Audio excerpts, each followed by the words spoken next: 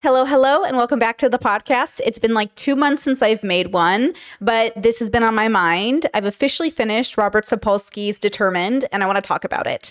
Of course, this isn't a book review. I don't really do book reviews, but I want to share some of my thoughts after reading the book and how it sort of overlaps to the work that I do in my philosophy bubble, where I talk about the levels, which is my philosophy system. If you're unaware of my philosophy system, again, I'm just a person who's doing something fun for herself, something that I think is interesting. If you want to know about my levels, there's a link in the description and you can watch my video on it.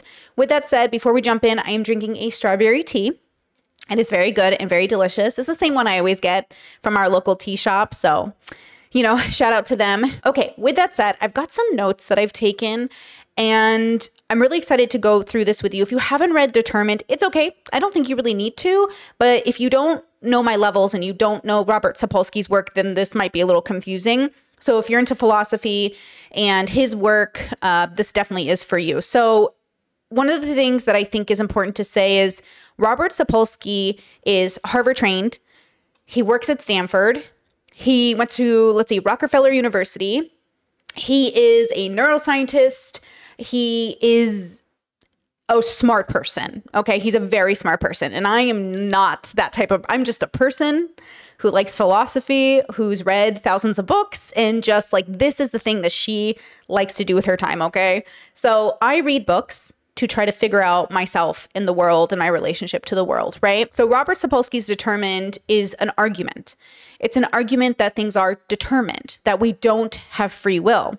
Versus if you review my thoughts on philosophy, I would say that I do believe in free will, but it's on a spectrum, right? And so I came up with this system called the levels that sort of talks about that relationship with free will, which I think everybody has in some facet. It's just the relationship of knowing it is different. So with Robert Sapolsky's work, it's a very good book. At first, I was kind of hoping it would be something different, but then it ended up being exactly what I wanted it to be, which was example after example of philosophy versus the science versus, other people's work versus actual case studies, and talking about what it means to be a person. Ultimately, Robert Sapolsky is somebody who's quite controversial.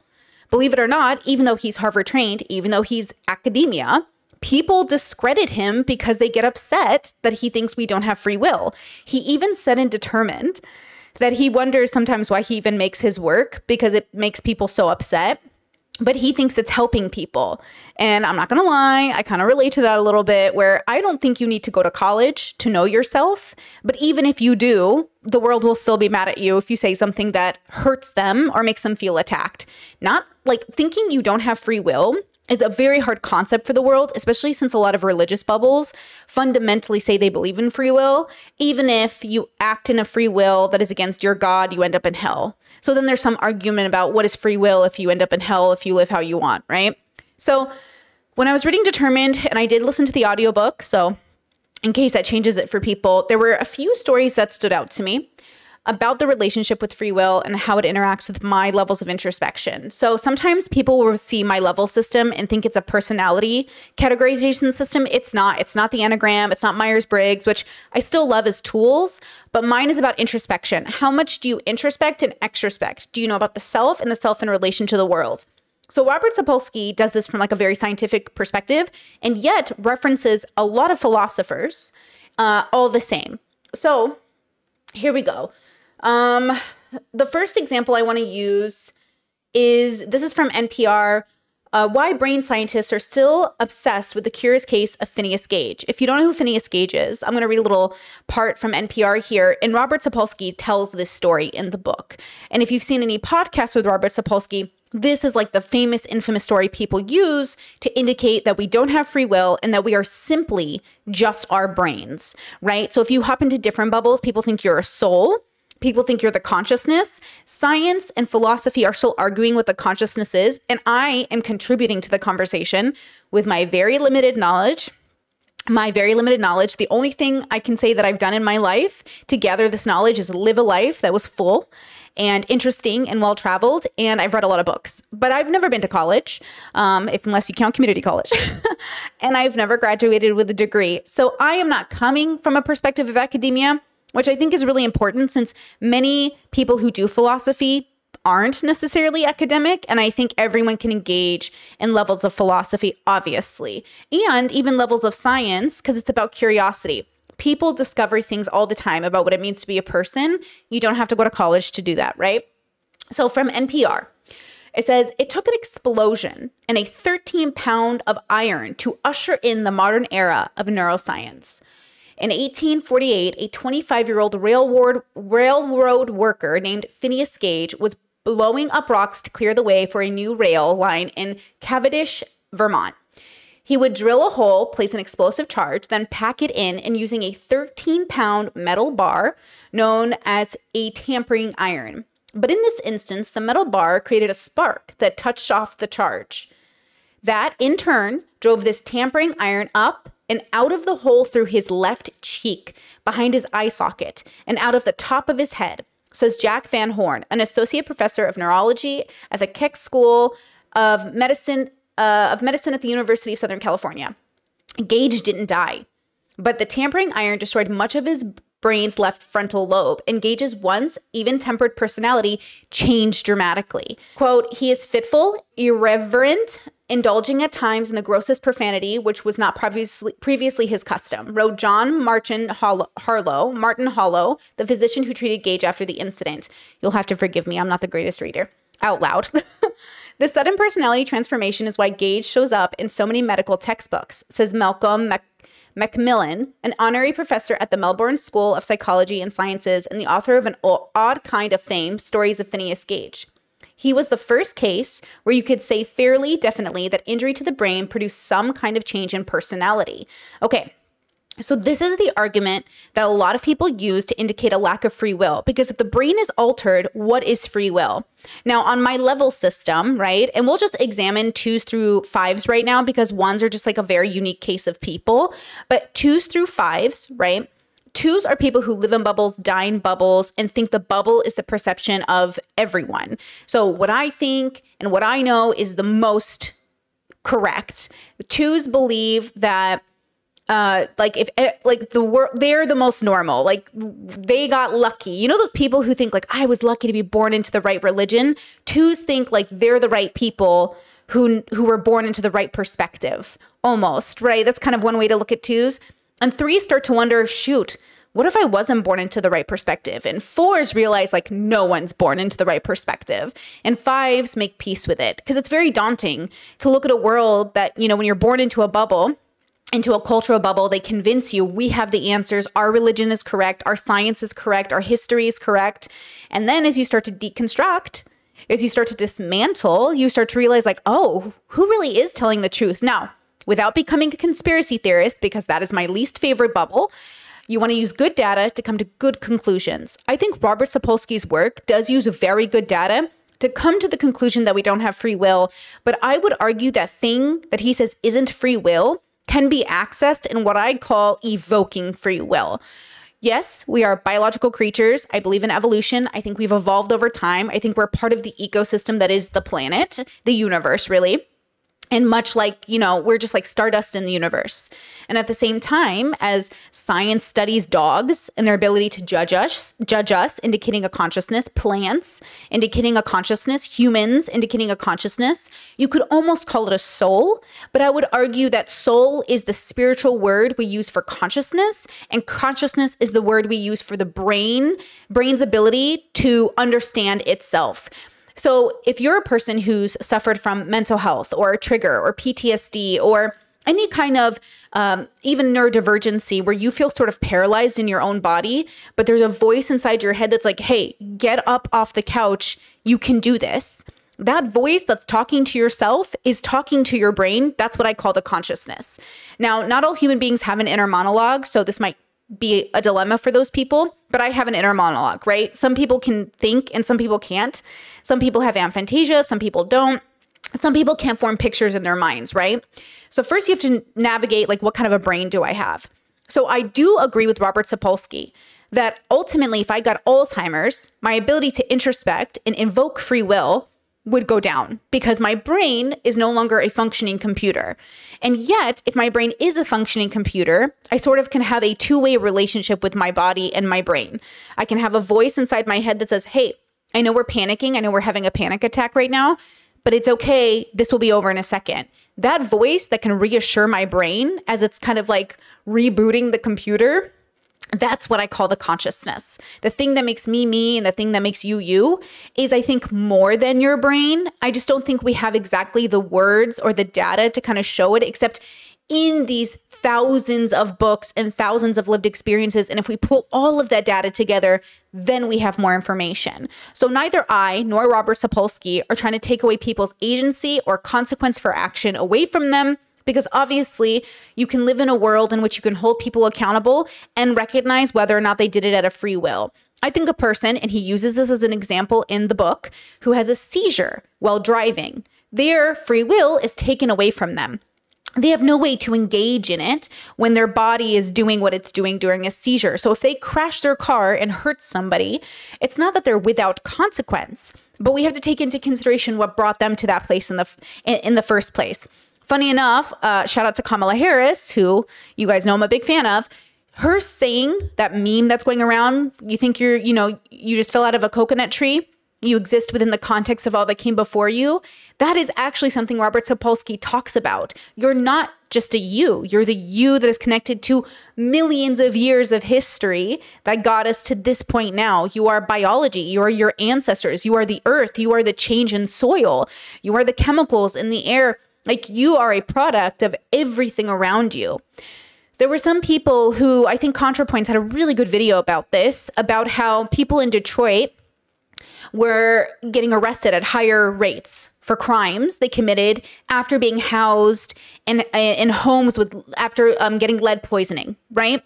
And we don't talk about that. We assume we understand why people do things, but we don't really ask ourselves why. What contributed to them doing this? People with lead poisoning have violent outbursts, are more prone to getting arrested in that sense because they're engaging in violent acts that make people think, oh, they're just choosing to be this way. But it's not like they chose to be this way if they have lead poisoning. Now, of course, there is a line between being in the moment where you don't have your free will and sort of being in the moment where you do. And that comes down to your ability to make like a different decision and to be self-aware, which I would call introspection. I think 2s and 5s can absolutely do this. I think people can have moments of, you find yourself getting angry in a situation. You go, I'm going to breathe 10 times, take a moment and step away from this situation. That's a version of what I would call evoking free will. But Robert Sapolsky might say you couldn't have done anything else because of everything that came before you. And yet I would still agree with him. Like, ultimately, I was born with this personality. I am who I am. There are things that could happen to my brain that could change that. I could get Alzheimer's. I could have a stroke. I could get in a car accident. There are so many things that can alter a person. But there is a difference between what I would call a medical altering. So like Alzheimer's is a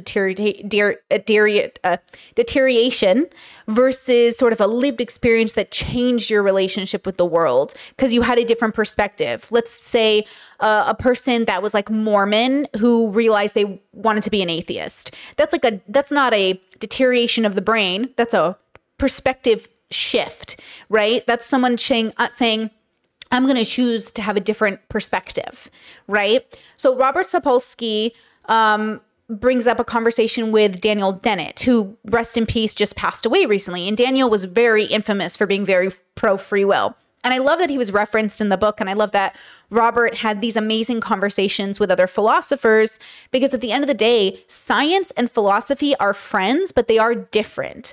So you can have somebody who's in psychology, like a Jordan Peterson, who is called a philosopher, even though that's not technically his area. You can have Robert Sapolsky, who's a scientist, right? But isn't technically a philosopher, and yet I would say is in some ways practicing philosophy. You can have a Dennett, right? Who advocates for this free will and has a relationship with this in a way that makes sense to his brain and his perspective. And that's ultimately all we're doing. We're having relationships with perspective. Okay, so most neuroscientists, most religious people, even most individuals might say, oh yes, I definitely believe in free will. But then I'll ask them, okay, so why did you hit your kid when you were angry? Why did you cheat on your partner? Why did you cheat on that test? Why did you get road rage? And then they'll say, well, I was just really angry and I couldn't control myself. Okay, totally. Let's work on controlling ourselves. So that indicates some level of, yes, I believe in free will, but caveat, right? And I think that caveat is where, oh my gosh, sorry. I was like on a roll and then my recording system had like a glitch in the technology. My bad. Okay, we're all having a relationship with perspective, what makes sense to us and how we put things together. So that deviation in thought, do we have free will or do we not? What's the consciousness? What's the true self? All of this is why we're still having the conversation, because we haven't really figured it out. But I do think the answer lies in all of us. And I wish we could take the things that are actually true in all of our belief systems and put them together. Because I think Eastern medicine and Western medicine could have a symbiotic relationship. I think philosophers and scientists should have a symbiotic relationship. I think laymen like myself, who's just like a person living her life, can contribute to things like philosophy and science in different ways. We just come from a different perspective. You're not a bad person because you didn't go to college, and you're certainly not more like you're not ill-informed because you didn't go through academia. But sometimes these bubbles give us tools to understand things in a clearer way. It's like when you watch Terrence Howard try to argue that 1 of 1 or 1 times 1 is 2. It's like if he understood the basics of math, I think he'd have a better relationship with data. But when you have a poor relationship with data, you end up becoming like a conspiracy theorist, which is why Terrence Howard gets kind of laughed at, because instead of using the real data that we have accumulated through years, cultures around the world, have studied math and come up with these empirical understandings of math, he just creates his own thing. And look, that's great in philosophy and that's great in other realms of understanding, but it's not very good when we're talking about the certain area of, quote, expertise that he would like to delve into. It's one thing to become well-versed in something and to dismantle it and to come up with something of your own. But I think what I would say is Terrence Howard is having a lived experience in which he can't help but go through this journey. And at the same time, when he's ready, he can change perspective, evoke a level of free will, and do something else, which I think Robert Sapolsky would end up saying is just what he was always going to do anyways, which is also true. So on the macro, I think we're always just doing what we were always going to do. And then on the micro, same thing connects to the macro. We have an illusion of doing something different than we would have done, but yet we would have done it anyways. And so that's the thing. People can learn and people can get better. We know this because we've seen it. And at the same time, you evoking the right to get better was always what you were going to do. And that is really hard for people. So you might look at a Trump voter and you might say, why do you think trans people are groomers? And they'll say, oh, because I heard about 1 or 2 or 5 or 10 cases of trans people that have groomed kids. Okay, do you assume all men are groomers? Because I can name 1,000 cases. And they would say, no, of course not. Yes, but why not? Why did you come to that conclusion? And yet, if you jumped into their bubble and you were surrounded by people who thought like them, you would feel very like you were right. Like, yes, trans people are groomers, but not men, just the trans, just the LGBTs, not the cis, straight, hetero people. Even though in terms of numbers, the greatest threat is going to be the majority of people who are doing said attacks, which would be just like men, right? Now, of course, there's a lot of nuance to this. What is gender in the first place? Who do we even decide who's a man and who's not a man, right? What are we counting as a man? What aren't we counting as a man? There's so much that goes into this. One of the things that stood out to me within the book is his compassion meaning to suffer with. Robert Sapolsky is an incredibly compassionate person who obviously wants to help people, but also talks about how people get very upset with him for just saying, given the research and the science, I don't think we have free will. Now, I can understand this. I would say we do have free will, but I would say that we only evoke it at times. So if you look at the American justice system, 200,000 children are incarcerated a year. Children, minors, and tried as adults, right? To some capacity. The number could be fluid, but when I Googled, that was the number they gave me. And I'm thinking about that. Just like as a normal person, as an American voter, elections are around the corner. What does it mean to live in a country that takes children who can't consent to many things, like getting a tattoo, but are going to be held accountable for the environments they're born into, who are sort of pushed into doing actions that are in some ways horrific and in some ways maybe less horrific, And then we look at them like you had full agency. This 12-year-old that did this horrible thing, full agency. This 18-year-old that did something, less agency. Now, there is enough nuance to say you could have an 18-year-old who has less agency than a 12-year-old. But generally, you would think we would be more open to the fact that children are put into situations because of their homes they're born into to be pushed into a circumstance that is not good for them. Look, I believe in restorative justice. I believe in rehabilitation. I'm a progressive, okay? I believe people can change and get better. I believe minority communities are often pushed into belief systems and perspectives because of what happened 300, 400, 500, 1,000 years ago. And it's all leading up into this moment, into the present. And I think even white communities that are the majority are also pushed into narratives that have been building for thousands of years, right? I think all of us are the product of everything that happened 1,000 years ago and everything that happened just yesterday and everything that happens right now. So how do we have a nuanced conversation about being compassionate to people when they're struggling? I think something that Robert Sapolsky says that I love is that he doesn't like entitled people. And same girl, I do not like entitled people. Entitlement assumes you deserve something. I think from a philosophy perspective, we deserve nothing. No one is to blame. And everything is just what it is. It's not about accepting and meaning like approving. It's about accepting so you can help humanity in a better way. One of the sayings on this channel is humans are going to human. And some people hear that and they go, what does that even mean? It's meant to convey like bears are going to bear. If a bear attacks your family while camping, can you blame the bear? Obviously, I think it's kind of silly to blame the bear. And yet you can still be sad that this happened. Not blaming the bear doesn't make it so you can't be sad. It means accepting that nature met another force in nature and this was the outcome. Can you blame the tornado? Or is the tornado simply moving within its nature and nature meet each other and there's destruction? Humans are nature. We are a product of our nature. So everything we do is within that nature, including but not limited to our ability to introspect and extrospect. If I can't get conservatives to understand trans people by default aren't groomers and men by default aren't groomers, then how are we supposed to have any actual conversation, right? Without popping said bubble. You have to pop a bubble to recognize like you were not this lucky person born into this perfect idea of the world. In the same way, you were not a special person born into the right religion. You're just a person born into a bubble.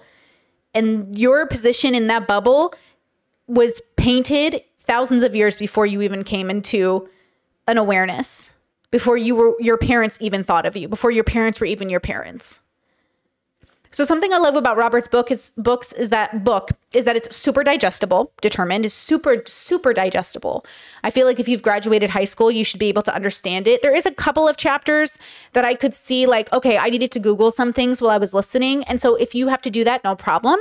That's what Google's for. You can learn while you read, but I did find it to be very digestible. I think just about anybody could listen to it and get at least 80% of it, which is really what you need to understand, that he is compassionate. He is coming from a perspective of wanting to help people, that it is ultimately about knowing why people do what they do and then having a calm and rational response to it. There is this narrative in America that punishment is king. I think punishment is our lowest common denominator of thought. I think our desire to punish is our lowest level of thinker. Like we are our worst selves when we think about punishing ourselves, when we think about punishing others. I think we are giving in to our most base nature. How dare you be angry at the bear when the bear is simply acting within its nature? How dare you be angry at people for simply acting within their nature? Instead of like pointing to yourself after you want to torture people, right? You don't hold yourself to the same standard. I saw torture techniques, old torture techniques, and it was somebody you hang them upside down until they die from cardiac arrest, basically. And all the blood flows to their head. And I thought to myself, I wonder if these people think they're good people. Of course they do. Everyone thinks they're a good person, even not good people. People can literally be torturing you and argue that they are good, right? It's not about being good. It's about doing what you think is right in the moment. So let's talk about why we think it's right. And that, I think, is perspective, right? Oh my God, I've been talking. So we do what we think is right because of our perspective. So you're at a grocery store and someone is sitting in front of in middle of the aisle, right? They've got their cart blocking. You've got to move around them, but they're nowhere to be found. Okay. So they've just left their cart there. Now this could be frustrating. It's like, gosh, why do you got to do this? Can you just move your cart? Can you just move it to the side? But they're not thinking about you. They're thinking about, oh, I just remembered I got to get butter. And oh, I don't want to move this cart all the way to the butter aisle. So I'm just going to leave it here. So you come along and you move the cart to the side and you're just like, oh, I can't believe this person. They did this on purpose to ruin my day. They didn't do it on purpose. They weren't thinking about you, which is good and bad. One, it's not personal. But two, they weren't thinking about you.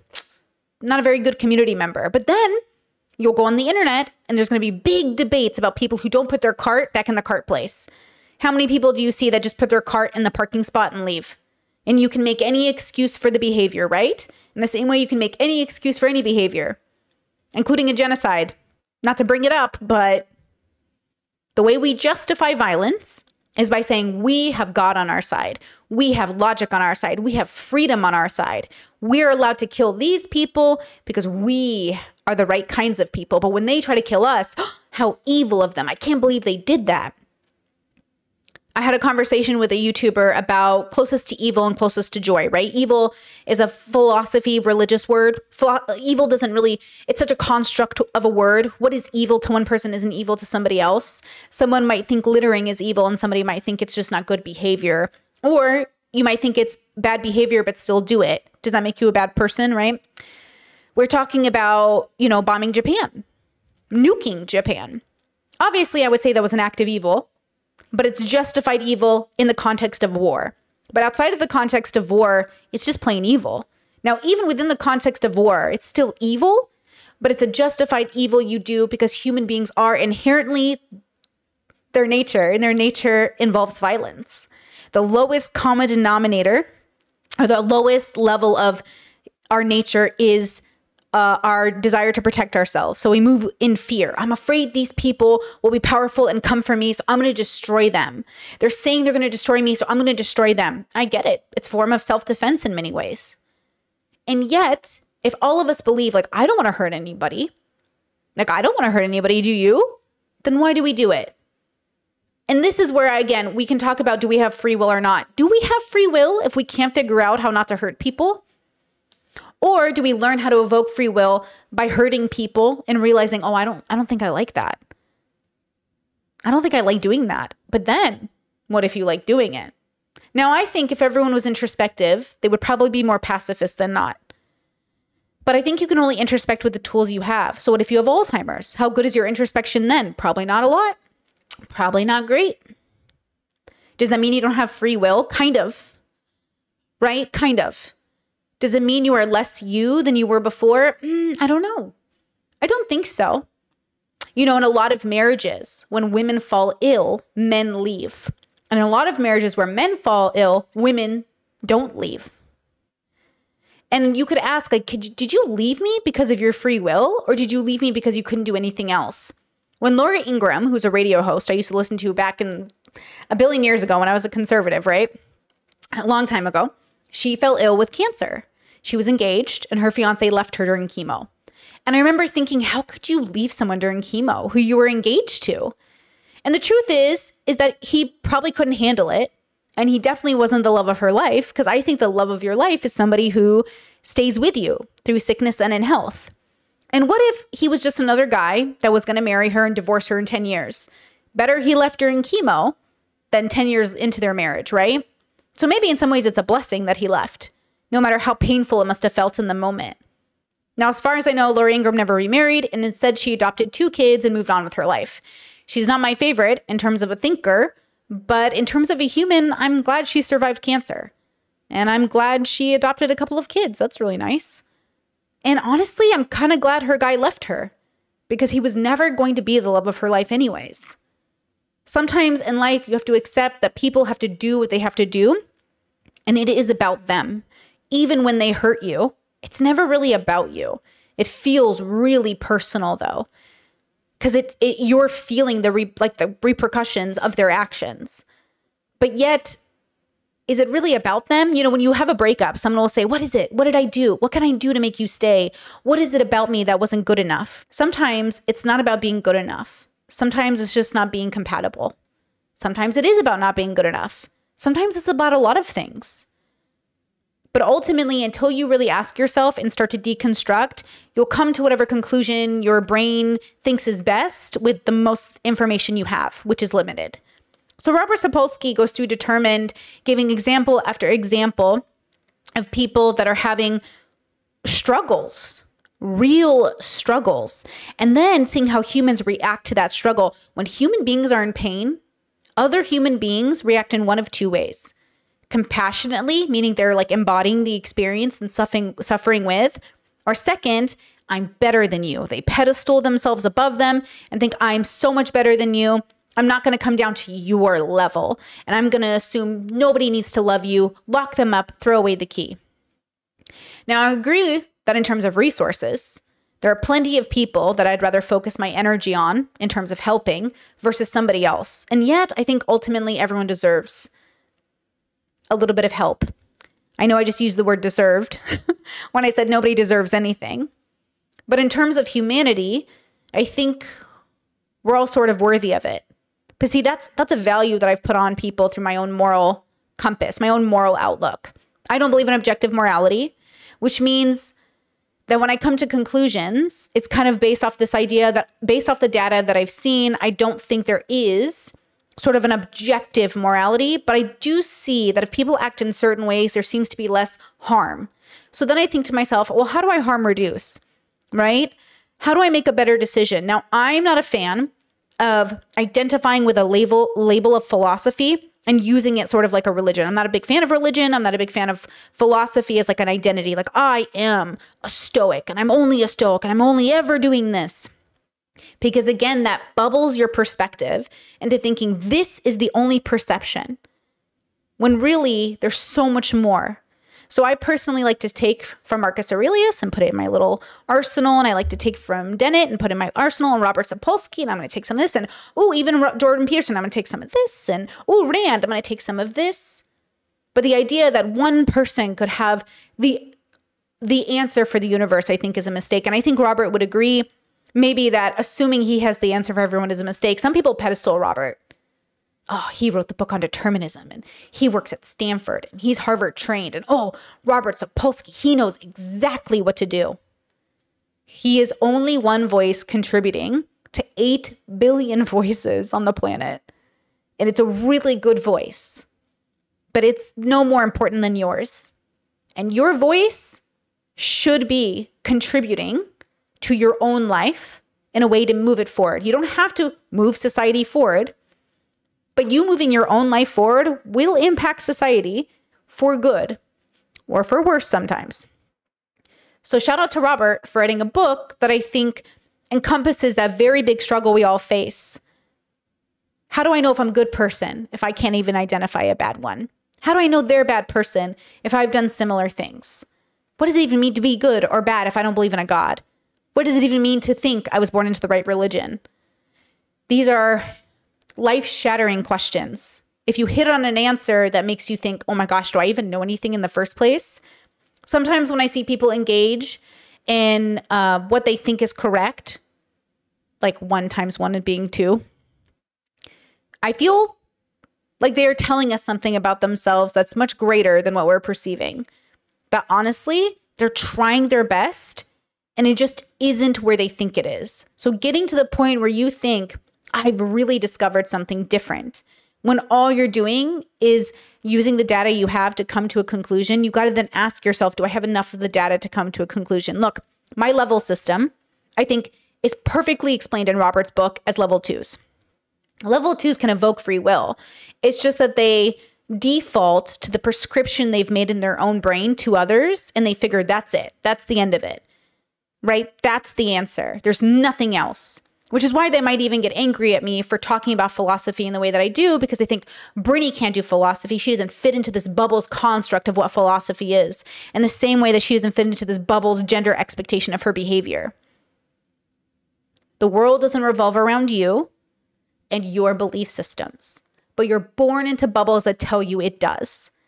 And that's what's wrong with humanity, is they really do think that they are magically born into the bubble that has the best perspective on the world. And they think they can logic themselves into the best perspectives. But if you're going to even doubt the academia, the Harvard trained, the Stanford professor, because he says you don't have free will and that hurts your feelings, then what are we really talking about here? Now, ultimately, I don't think Robert has all the answers, but I think he just gave us a really big puzzle piece in a way that has the paper to signal to people's brains, oh, look, an official academia person is saying the same thing other people have said, but he has the paper. He's not the first one to say it. He's the first one to use this perspective to explain it. It's a really good explanation. It doesn't exempt you from holding people accountable through their own values or asking better of society. It doesn't exempt you from doing well by society. Sometimes people will look at my level system and I'll say humans are going to human. And people think that means like, who cares what people do? It is what it is. No. Sometimes people will look at Robert Sapolsky and they'll say, what do you mean people don't have free will? So what, I can't hold them accountable? Nope, that's not what he's saying either. Neither of us are saying you can't hold people accountable. We're saying hold them accountable within reason. Lots of the ways people try to hold everybody accountable is through cruelty, punishment, and honestly, just illogical means of recourse. Like, you're not holding people accountable in a way that is beneficial to anybody, but yourself and your feelings in the moment. Because humans are revenge-seeking violent creatures when they're engaging with their lowest form of extrospection. All these people that think they're so logical are literally navigating on one slice of the picture, and that's usually their feelings, which are valid, but not always reasonable. Your feelings are valid, but not always reasonable. So for you to feel like you get to punish these people because what they did to you, where is the logic in that? And then you have the audacity to go to church on Sundays and talk about how you're peace bringers. It's the entitlement to thinking I get to do it because I'm in the right perspective. I get to do it. I was born in the right bubble. My advocacy, the way that I like to think about my life, is to promote nonviolence. I believe in self-defense, but I rarely think people are violent because of self-defense. I think most people are violent because of revenge. And I think in those moments, you're not evoking free will. You are simply acting on your animal instinct to protect because you're afraid. And so you are moving within your fear, which I think is the root of all evil. Because evil is what is scary to you. You're moving off of this uncertainty, this lack of balance with discernment. You're moving further from discernment and wisdom and into your evil, which is out of sync. There is no symbiosis between your introspection and extrospection. And Robert Sapolsky gives case after case after case after case in which people act with malicious intent, or maybe even not malicious, because malicious means to have the intention of being cruel. I would even argue that sometimes they're not even acting with a malicious intent because they don't even know better. They don't even know how not to just move within their nature, much like the bear who's hungry and starving and eats the first hiker he sees on a trail. Who am I to be mad at a bear? And who am I to be mad at a human seeking revenge? I'm simply disappointed that I met this version of nature and nature met me, and I either won or I lost, or I either survived or I didn't. We are simply nature knocking into one another. You say you have free will, so why are you so violent? You say you have free will, why do you keep cheating? You say you have free will, why won't you introspect? I think you can evoke free will, but I think you have to first realize in the first place that you weren't doing it. And that's really hard for people to recognize because the ego is so rooted in the idea that we are born with the right perception. We are born into the right religions. We know the right way to vote. We know the right way to think. And yet we can't think ourselves out of affairs. Can't think ourselves out of road rage. We can't think ourselves out of PTSD triggers. We can't think ourselves out of destroying. Robert Sapolsky's Determined is really good, and I do recommend it, and I think you should check it out. All right, I'll talk to you guys next time. Bye. Also, one last thing before I go, if you guys haven't seen it, Yale professors actually pose this question to one another. Are you your thoughts or your actions? And I have a video about it in regards to bubbles and perception, and I'll link it down below because I think it's another good example of even the people in academia still needing to answer that question. Am I my thoughts, my actions? Am I my brain? And this is a very debated topic in all of our communities. And I'm just one more voice who's debating that topic. Who is the real you? Who is the real you when you're not thinking about your friends, family, the pressures of society? Who is the real you? And that's a question that we're still answering, but I think we're getting closer to it. So if you guys want to check that out, I'll link it down below. Stuck in my head, in real life while in bed, my belly's being fed and I'm okay. I'm just fine, yet all I do is whine, not to you in my mind, cause I know I don't make sense. I've been nothing but blessed, so why's my life a mess? Please tell me, cause I'm sick of thinking, yeah, I'm sick of reaching out for the truth and living life as a fool.